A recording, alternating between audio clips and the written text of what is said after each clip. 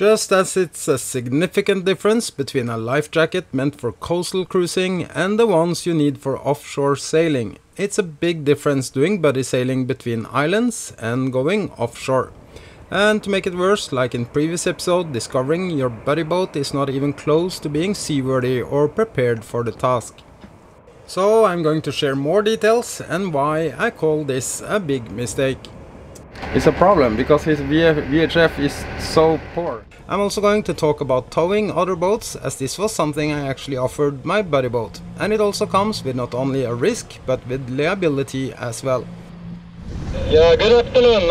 I'm asking for permission to enter the breakwater. I'm towing another sailboat into Shelter Bay Marina. Over.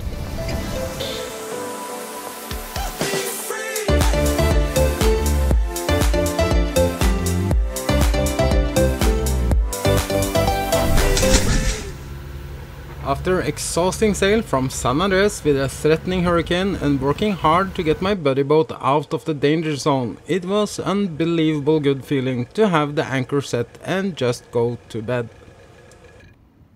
Some hours of sleep later, I was ready to check in to Panama again.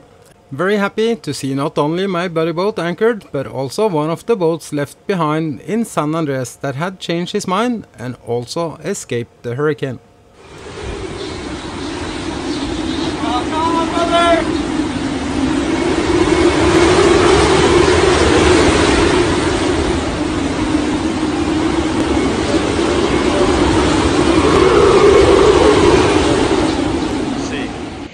It's just a few steps from the dock to the vanish.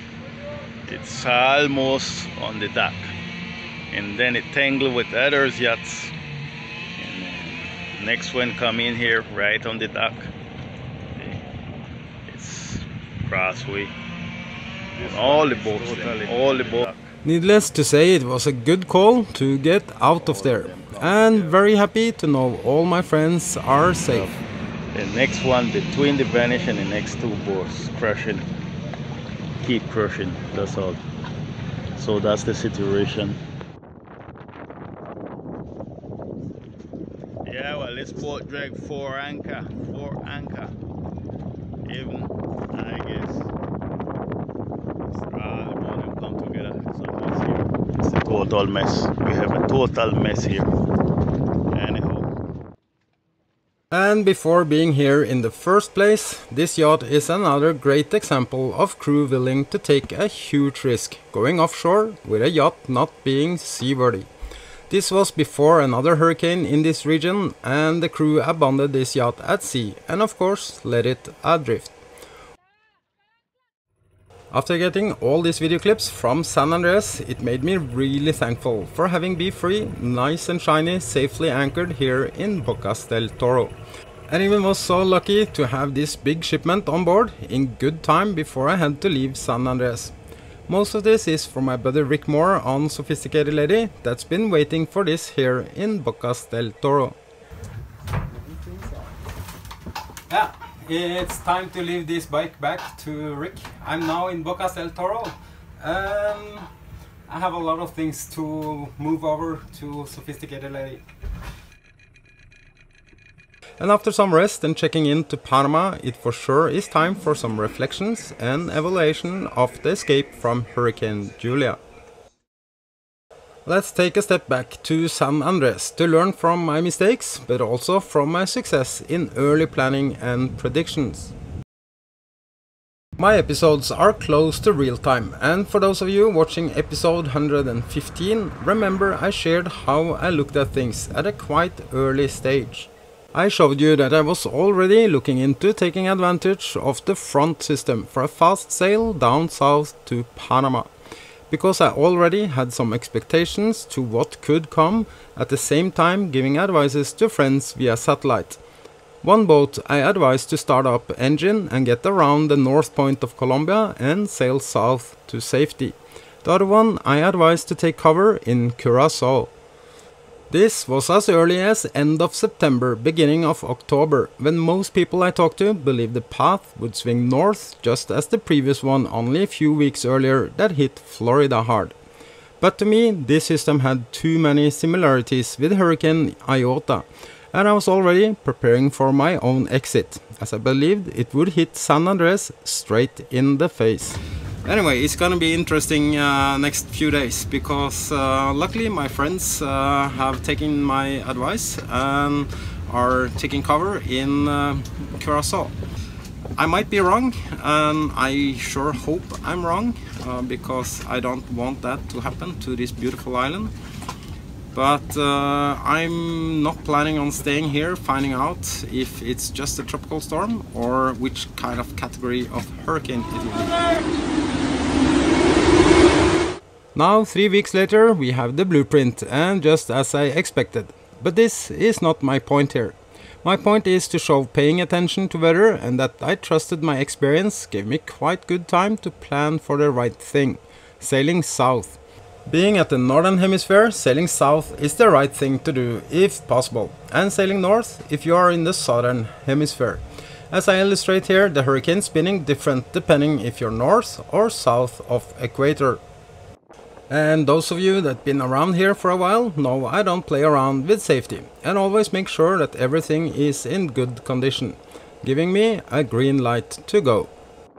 I've been out one night before, and know the importance of having not only everything in working order, but also backup solutions like extra sails. I have obviously my mainsail and my Genoa, they are all good, ready to fly. But I also have prepared extra set of sails here. So I believe it's fair to say I have done my homework with weather.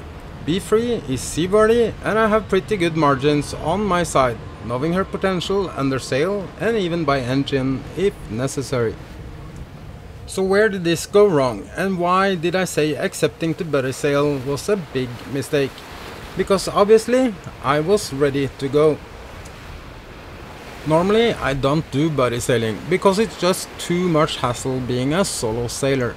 I have my own schedule and sleeping pattern, meaning my focus is to get as much rest as possible during the entire sail, as I only sleep in 20 minutes intervals. So already here it's a challenge when we talk about overnight sail offshore. Another challenge is different boat speed. As I showed in the 2 episodes buddy sailing with my friend Kylie, here I had slowed down for having a video of Be-Free. But in light winds she was faster than me. From 18 knots and above I sailed much faster than her. Except from the social part of buddy sailing, even this time it actually had a reason. But Kylie is a good sailor, and we agreed of only do day hopping towards Martinique, just in case something should happen with her mast. If you watched earlier episodes from Grenada, you also know I was recommending her to sail with me to Martinique to have her rig fixed, as my opinion it was far from good even though she just had a full refit.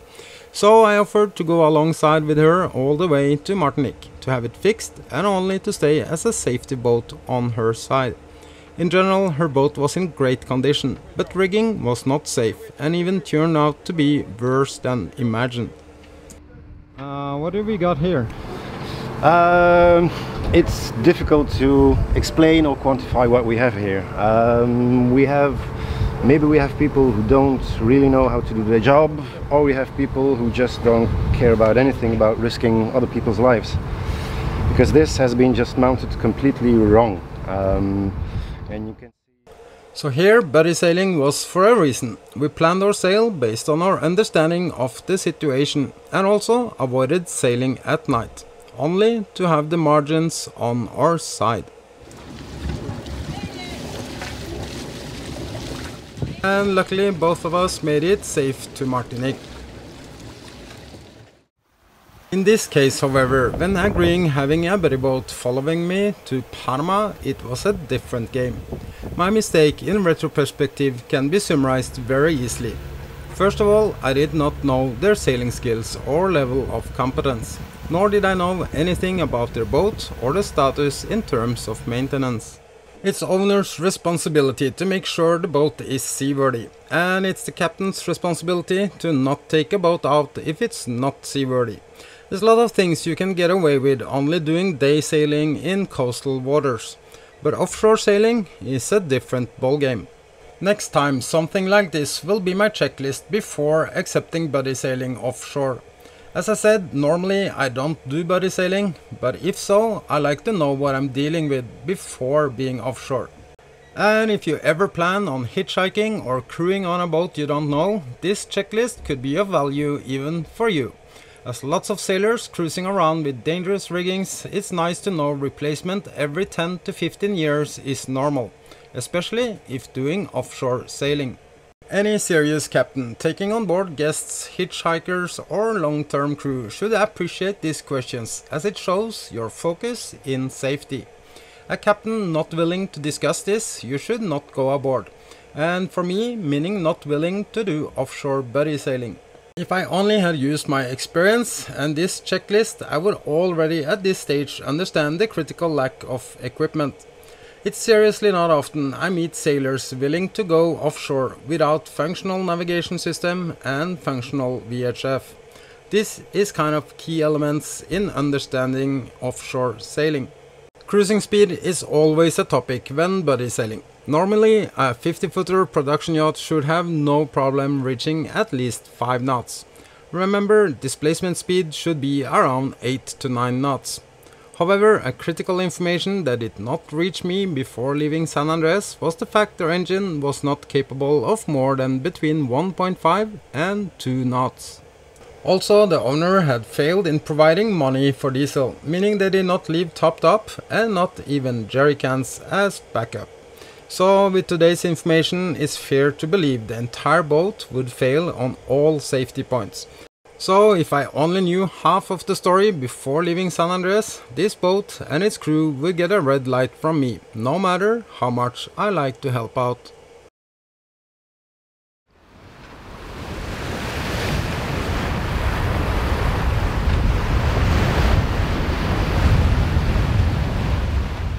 Buddy sailing normally means you want to stay within sight of each other, or at least having the ability to communicate.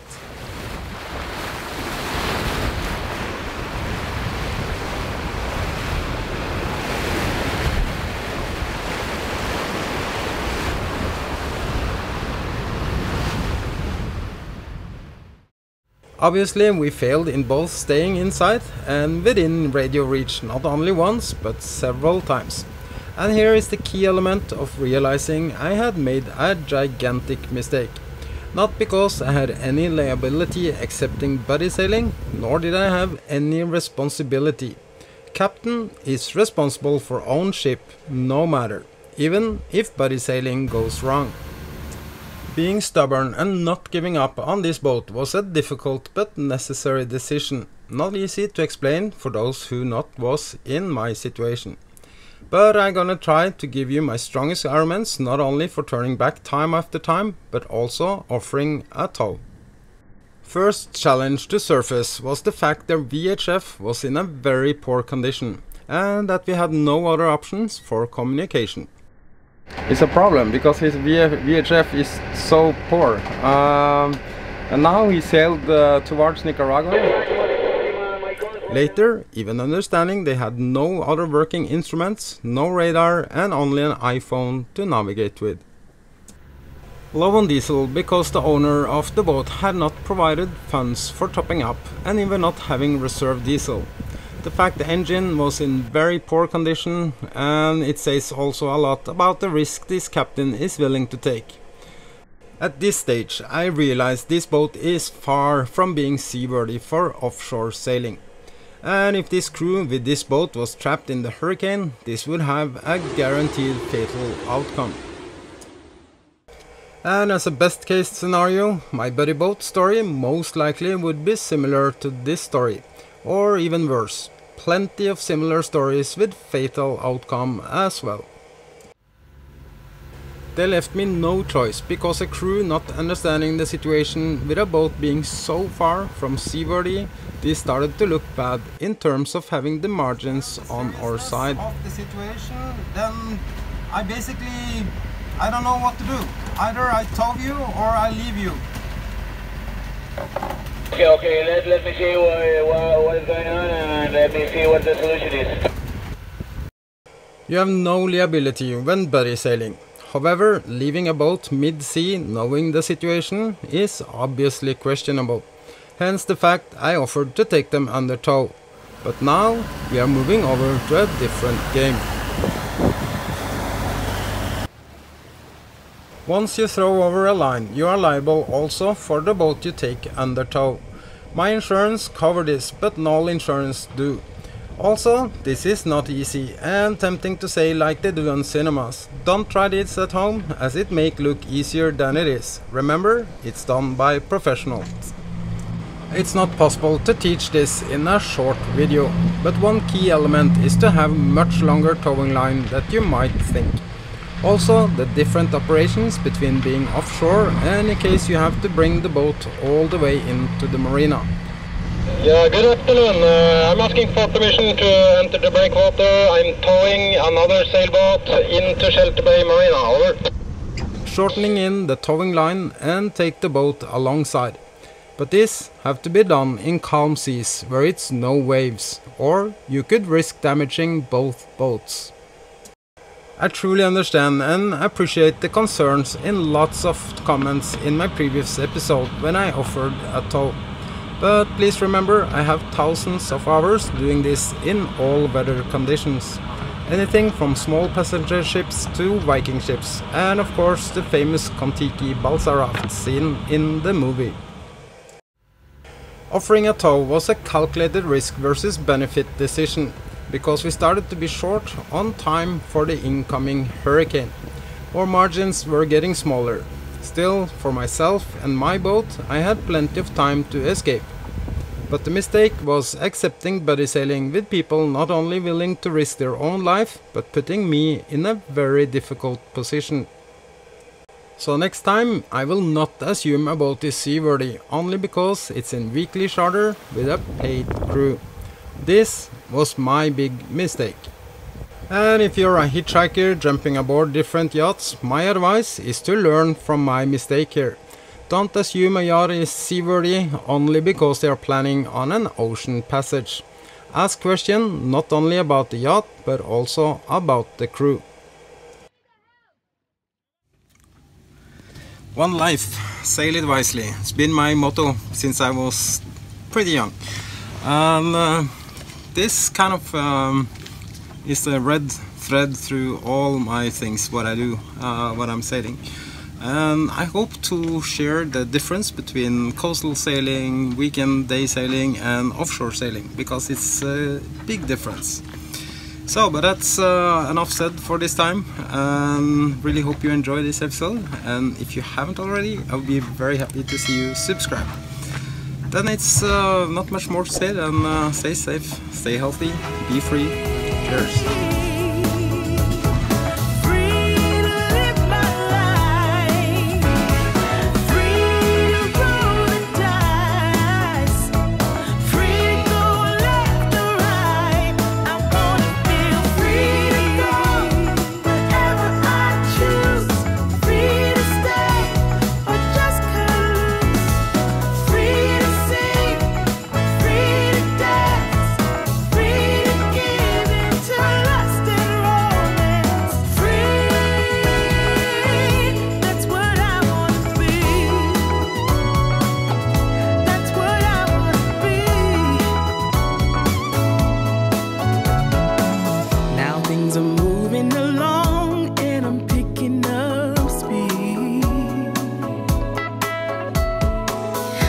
Singing my